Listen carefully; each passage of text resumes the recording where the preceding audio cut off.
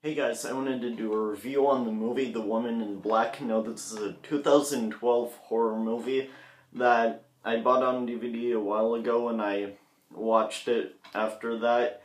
And watching this movie the first time, it was pretty scary. There were a lot of jump scares in this movie and some suspenseful moments, but after that, there were jump scares. The jump scares I thought were kind of scary.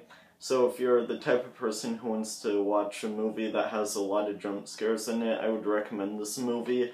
And this movie, one of the things that were sort of interesting was this actor on the front cover. He was the one who acted as Harry Potter, so that sort of got some attention. Yeah, this movie, looking at it from the front cover, I knew it was like a haunted house type of movie, and the style of it sort of makes it look older, like something that's not in modern time, an older movie.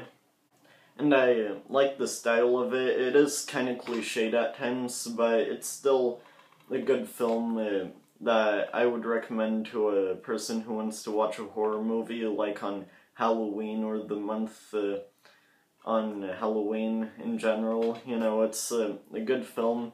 I would say it's probably even worth buying on DVD.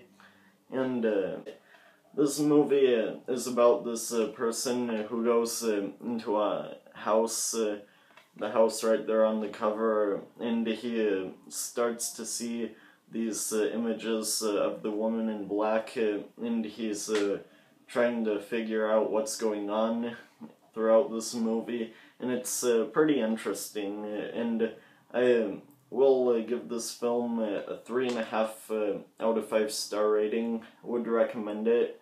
So yeah, that's gonna be it. So 7 out of 10, 3.5 out of 5, that's the rating. And yeah, comment down below what you thought of this movie, if you liked it or not. So yeah, and to top all that off, there's this movie, the Spider-Man, the Amazing Spider-Man poster. I actually got it yesterday after I saw Psycho in the theaters. So yeah, write down what you think of this. So yeah, that's gonna be it. Please subscribe, and hope you guys enjoyed this video. Bye.